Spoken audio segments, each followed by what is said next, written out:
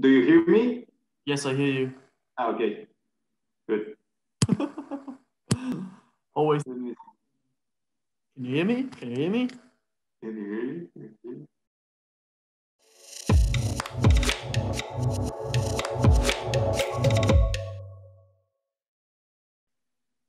Yeah. You're from Mexico. You've moved to Germany. You're about now back in Mexico. So tell me, who are you? What are you doing? And why did you decide to move to Germany? What did you do there? Well, to give a little more of background of my life, I studied in 2011 in Germany. I did an exchange program there in Pforzheim, and I liked so much the experience that eventually, when I finished my bachelor degree here in Mexico and I worked a little bit, I wanted to go back to Germany. So I have that dream, I can say, to go back, have again the experience of living abroad. And so I started a search and I found a master program at the Hochschule Heilbronn. So as many other like students, they want to go to Germany and have all the questions that might arise. I also lived that process of how to study in Germany and how to study my master in Germany. But that also include about living costs, what type of program should I look for. And since my background was on marketing and administration here in Mexico, I wanted to look something similar. So I studied there in Hochschule Heilbronn, the Master in International Business, and to try to look and expand my all my knowledge and all the expertise and to learn more about it and have the international experience. How was the research going in Mexico? Was that easy? Well, at first, since I already had the experience of living in Germany, I knew already the DAAB. Forget the exact Yeah. name in German. But they already have like the big lists where you can filter out which type of programs and which are the places that are offering those programs, which universities. So trying to look for the program was not a difficult. It was just like sorting out and finding out, and then starting to apply or to start looking what the universities are requiring to study German. So I could say that was the easy step of the whole process because the complicated thing was to get all of the things or all the requirements that are involved to go and study in Germany. For example, well, universities paperwork, you just have to deal with your previous university and the new university you're applying. But also you have to deal with the visa and with accommodation.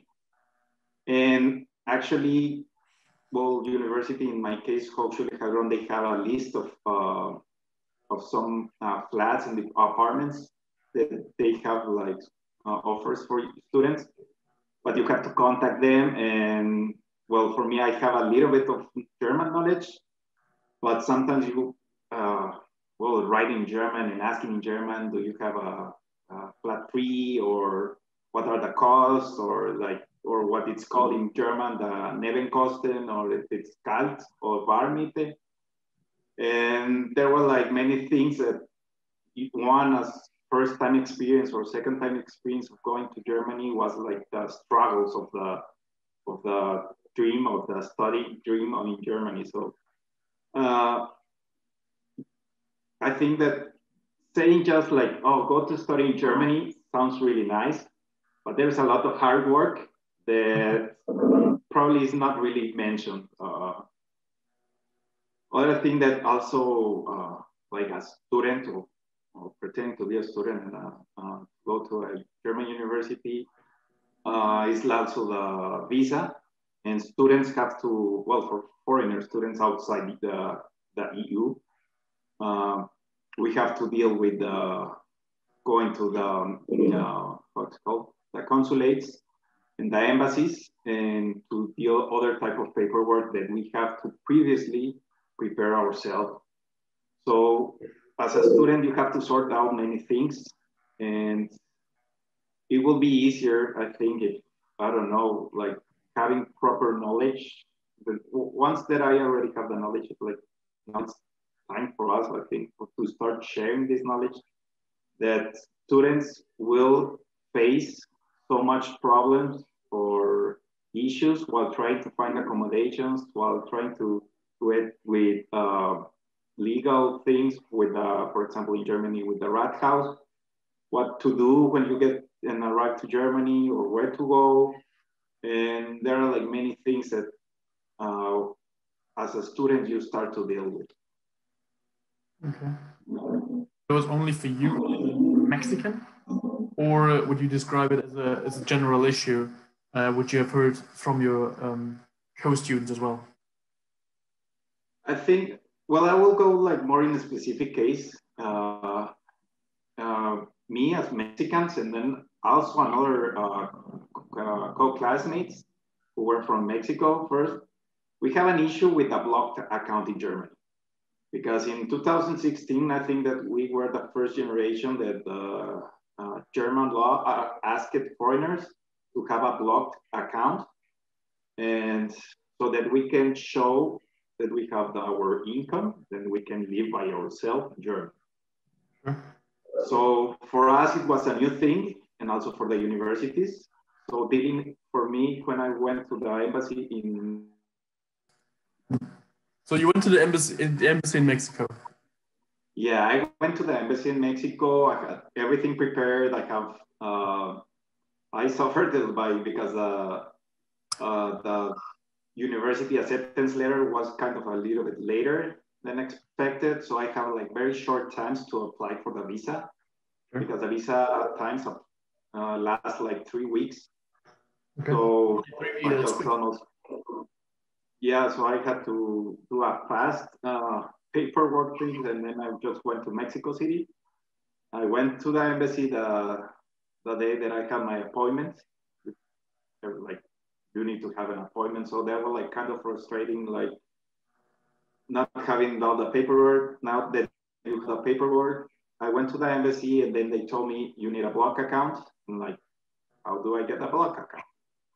And well, you can just send your paperwork to a German bank, and then they will do all the opening of the accounts. Did that work? And that was more stressful in my time, because I had to send the documents to Germany. So from Mexico to Germany, and all original documents. So that will take probably 1 or 2 weeks. It took me 1 or 2 weeks. And classes in Hadron were starting. So I was like contacting the university, told them, hey, this happened. They asked to get a visa, I need a block account, and the process might have a delay. So they were like, okay, we will wait for you. And so I just was like waiting. I got the opening of the bank account, and then I just immediately sent the documents to the embassy. And then they told me, don't worry, in 2-3 more days, they just sent me back the notice that I can pick up my visa. But the whole process was kind of stressful. Waiting, not knowing if I was going to get accepted, or the account was going to be open. And I know that other classmates eventually had the same problem, and even some were rejected. So they have to wait. They have to wait 1 more year to apply again and do the whole process. So I felt kind of very lucky that my process was flowing, but that just in time. Yeah. And but also I couldn't got a flat at that moment, because I didn't have a visa, and they were asking me for the proper document to. So I was like, I just contacted one flat there in Hadron and told them, I don't know when I'm arriving. Can you just please save me one spot? I'm a foreigner, visa, but I want to live at your place. Please help me. And they were like, fuck you. Exactly. So like, how do you prove? And then you're not you're not going to be assured that you will get the visa. So even if a flat asks, okay, I will save you the spots, but send me the caution. So send me Was like that the especially in 2016, right? yeah. 2015 refugee crisis. And exactly, it was on the refugee crisis. So also, like, I don't know the amount of available flats, especially for foreigners. There were also in Hebron until just like the one recent year, they're opening more flats for students. But in Yeah. 2016, there were like not that much. So luckily, they told me, okay, we will see what we can do. They waited for me. And then as soon as I got the bank account, I sent a transfer to the departments so that I can pay the first caution. And and then I told them, okay, I'm just gonna try to book my flight. So Yeah. luckily, I here in Mexico there was some service that you can change your flights. So that was kind of safe for me. And uh, also the bank account, I arrived at day of my birthday. It was kind of my gift for that year. What would you say, like, to repeat it again, or if someone asks you about your experience, about what you recommend, what are you, like, 3 tips? What do you have? Three tips for students who are trying to go to Germany. Yes. Okay, well, because not knowing anyone there in Germany makes things are tough. Your only contact is the university, and sometimes university doesn't have the time to help like the 30, 40, 50 new international students that are arriving, or probably more, depends on the university. So I recommend like to go to Facebook groups or to go and try to search for people who already experienced uh, going to Germany or here in this case of Heilbronn, uh, because there are people who already experienced and who have this tough way of going to back to Germany. Sure. For example, for flats, just go in and ask, hey, someone knows a place to go. I think trying to first to look for some people who can help will be really easy or can make it really easy the first arrival in Germany, because also when you go to Germany, you go out there alone. If you're a foreigner, at least, or unless you have already friends or family there or relatives that you already know. But if you're going for the first time, trying to have some trustful contact, it's one key, and it can be, I think, it can be found by proper Facebook groups or any other social media. Okay. Okay, that could be one of the first tips.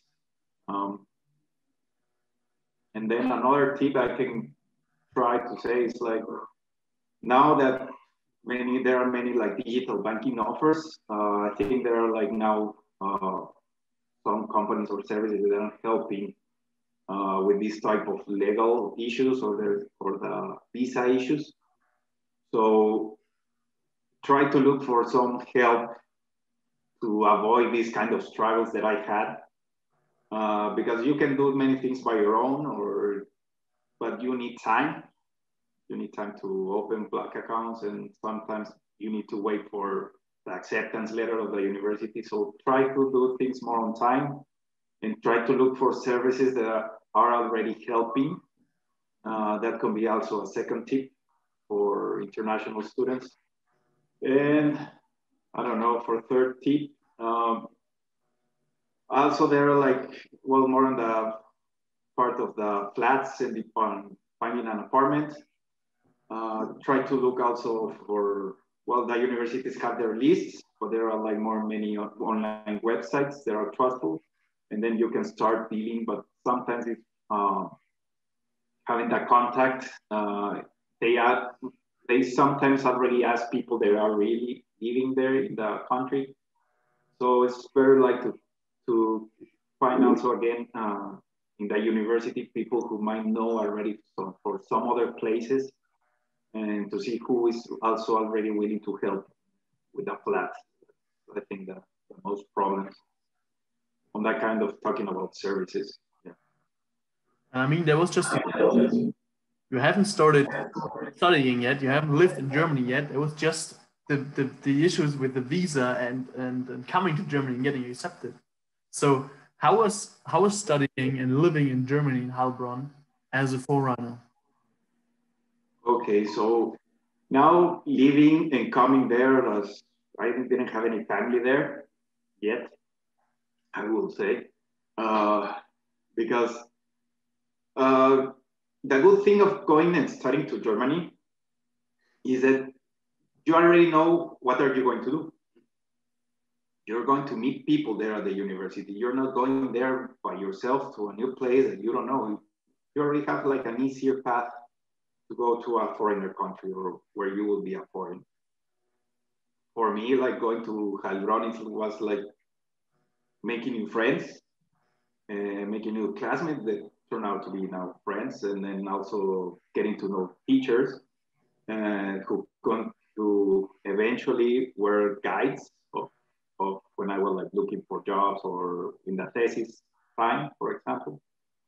And living in Heilbronn for me was like starting to build up a community that eventually were one the ones who helped me to live by myself alone without my family. And when I was in troubles or in problems or when we went to local party and kept building up a community was the main key of having a very good and successful time there at Heilbronn. And I think that's the thing that I still keep the community. And I think in Heilbronn University and many of the international community in Heilbronn make it easier to live there.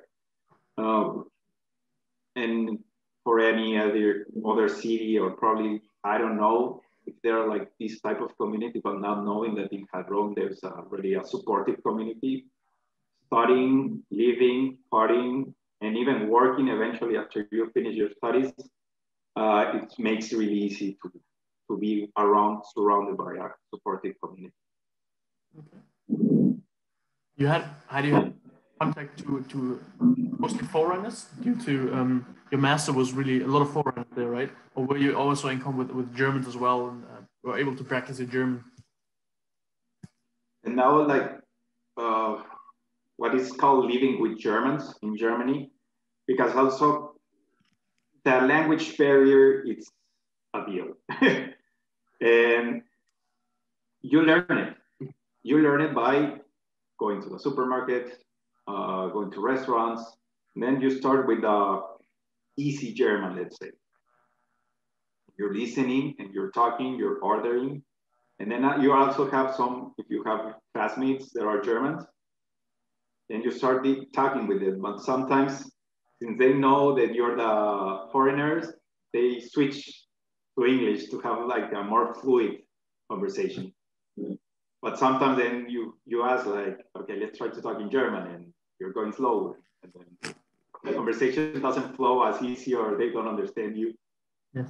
But Germans, they help you, they understand you because they already know, or probably, and then probably some Germans, they recognize themselves when they're talking English, that they are not really fluent or what's taught, but they have really good English, and probably better than my German or what. But it was like it's creating a relationship with Germans, and Germans help you. And sometimes they if you don't have like the close contact or you don't see them, they're there. And when you need the help, there's like some people that will help you, some Germans that will help you and make your stay there, like Heilbronn or in general in German, to make it easier to adapt to the German culture. Okay. And I found that what I could say a warm, like a warm community or supportive German community, because also not only in my studies, I just found like a community, supportive community, also like working community. And when I was working also was working students. First when I was studying my master, which was my boss and all the teammates were also, they knew that my German was not really good enough, but they were slow on me and they gave me the opportunity to keep working with them. And you're listening German every time. Now you're learning work, German for work, or more like terms that probably at the university they don't teach you. Or at basic German classes, they don't teach you, but you're listening. And that part of probably not talking that much, but listening helps you, and you're like learning German as well, and you're also creating that relationship with German. Well, not just that you studied, you also worked during the studies, right? And after that, you went to Bechtle and worked there full time. How was that? Not just finding a job, but also working in Germany? Because from my experience, I've heard of a lot of foreigners, they said, okay, finding a job is pretty tough. Yes. Well, finding a job like working student, what options do you have? Because you have more limited time, and also some companies are not offering some flexible schedule, or they do, but you are not like qualified for those kind of working students positions. So probably as many students, I just like start looking at job listings and try to look for something that is more to relatable to my background. Or you just apply like to mini jobs to start earning some more income that can help you like to start living there or have more to cover your other expenses. So there are other types of jobs, mini jobs or work student jobs. And one, as a foreigner, you have permission of working around 20 hours per week. And that's what your visa says. So you just have to stick to that rule. And it's a matter of going to job listings, going either to also Facebook groups about jobs, or just going if you are looking for a more small job, like in restaurants or retail store, you just go there, you send an email or talk with the owner, and then you just kind of negotiate it. They give you some hours so that you can have some extra income. But luckily for me, I found just one job position that was what was called ARP, a subsidiary from Bechtle. They were looking for a working student position in digital marketing. Digital marketing has been one of my side careers. And yeah, so I sent a cover letter. I received the email, Carlos, we want to have a talk with you. I got the interview.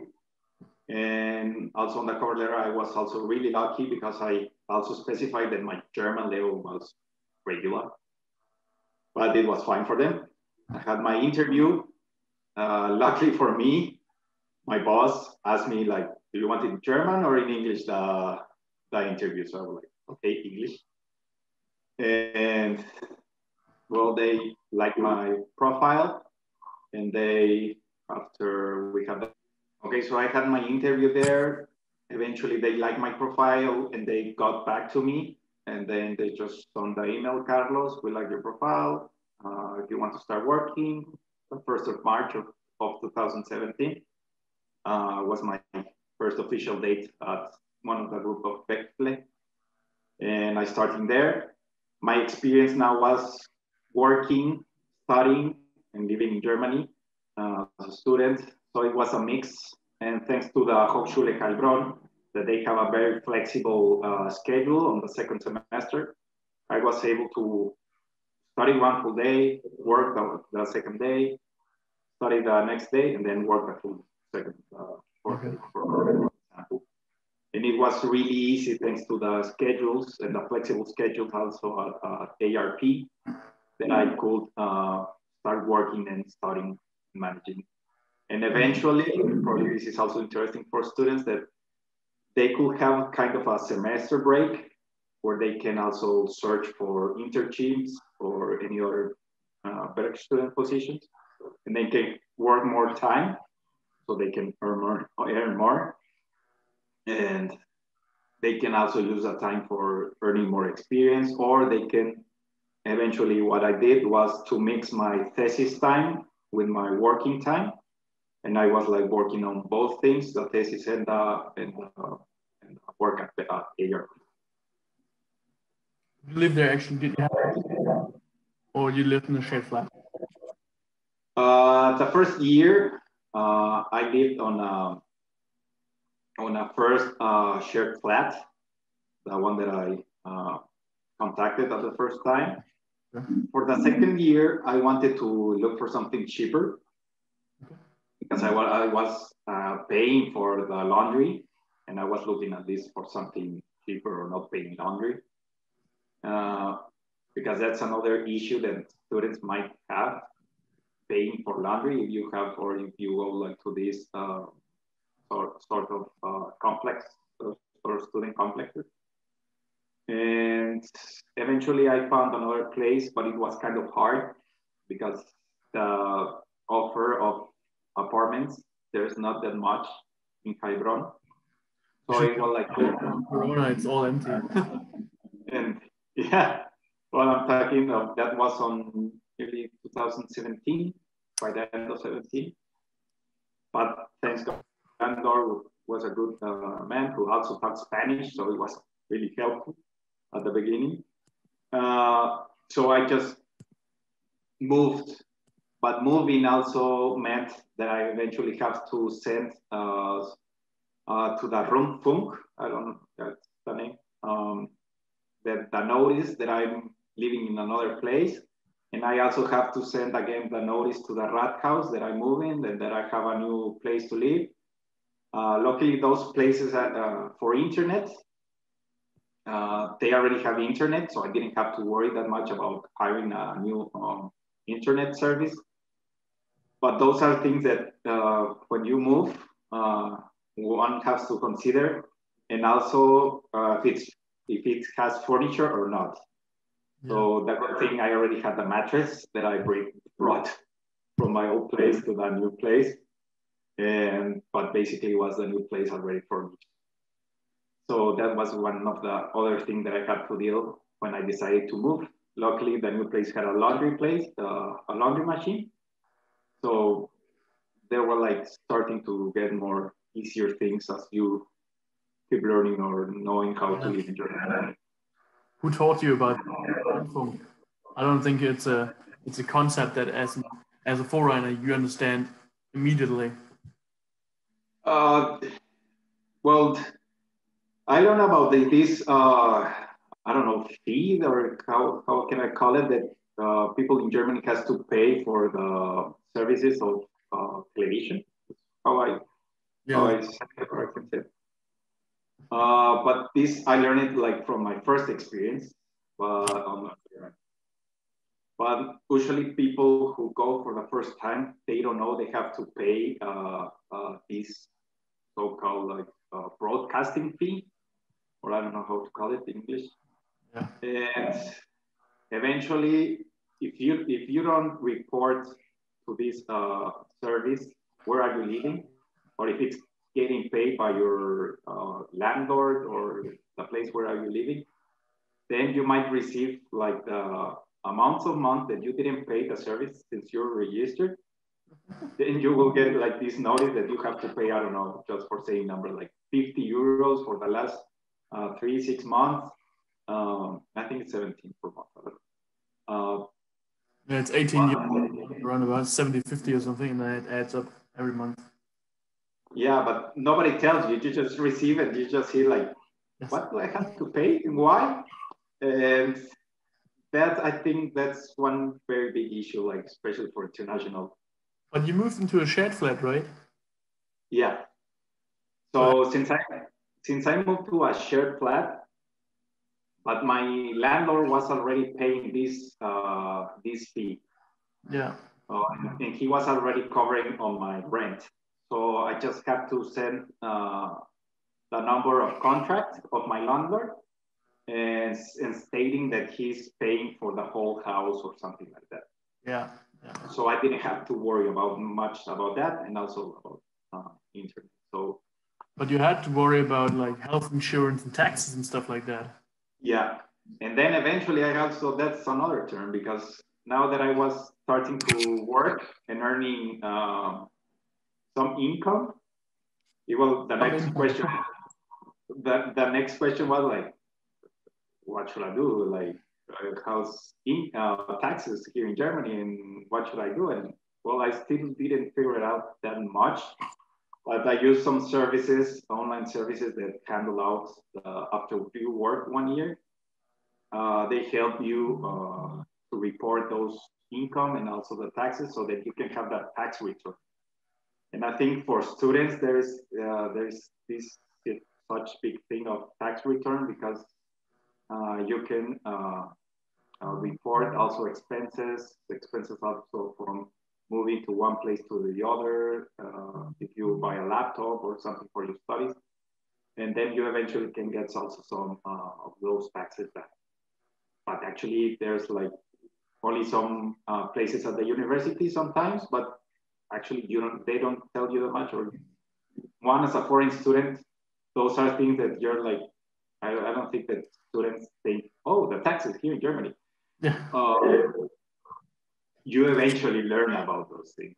And also with the insurance, like for the first time that you go to Germany, it's like, okay, I have just the international insurance that will make it up.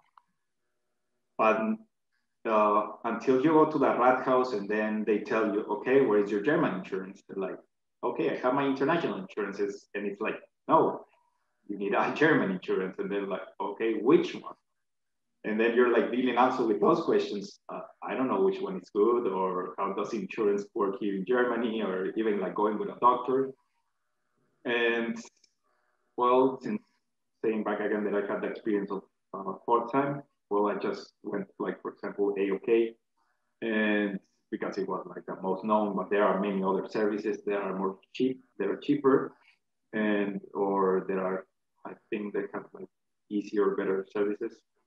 But for me, AOK was like the easygoing thing, and I don't want to worry. So I just went there, and they're the ones dealing with my insurance. Yeah. So how do you reflect on it? How long have you been living in Germany? 3 years then? So I lived there for 4 years, 4 years? or 3.5 years, until Corona crisis and personal crisis, and coming up here back to Mexico. But I can say that living there in Germany was one of the most wonderful experiences.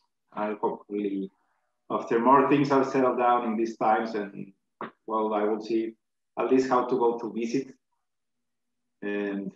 But yeah, studying in Germany, it's I can say a life-changing decision. You can always do a second master. Sorry?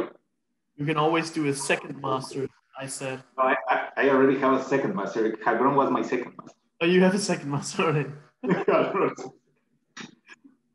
3 years too many. 3 years too many. Yeah. Yeah, so more or less that, in a summary, that has been my experience there in Germany. Very similar experience, especially if you're a foreigner and you come to another country and it's all new and you don't speak the language properly. It's basically poof, right? And especially I remember my time in Russia when I was an exchange student in Russia, and nobody spoke English. That was fucked up. And that's little Russian, right? And it was like, I sat in the principal's office and everyone talked. It was like, I don't understand it. Yeah, I felt pretty lost. I can imagine, like, if you're surrounded by internationals, you get a feeling real quick and you get into it real quick and you can stomach everything. If you have no one to talk to, it's rather tough. Can be rather tough. Yeah, and I can imagine, like, well, reading Cyrillic, if you don't read Cyrillic or know the basics of Russian. So going to Germany, that's a good thing. Like, you still have this for the Western countries. It's kind of a more similar type of culture, but if you start to go to Eastern countries, or even like going very far, like in Middle East or Asian countries. So that's a good thing that in Germany, I saw in Germany that it is kind of a midpoint of the world when you can exchange and have more this cultural exchange with people from all around the world, and actually also in Heilbronn. And I think it's one of them, Germany, one of the cities with most different types of internationals from different countries. And that's also that, well, it's for the people who likes learning about cultures and dealing and talking and learning from different cultures. I think so that's a really good experience. Yeah, thank you. Carlos, thank you very much for your insights. It's already been, I don't know, close to 40 minutes that you described how you, not just how your time in Germany was, but everything from the beginning, how you applied for your visa, which was troublesome, coming to Germany, studying in Germany, and working there, what experience made. So thank you very much a lot.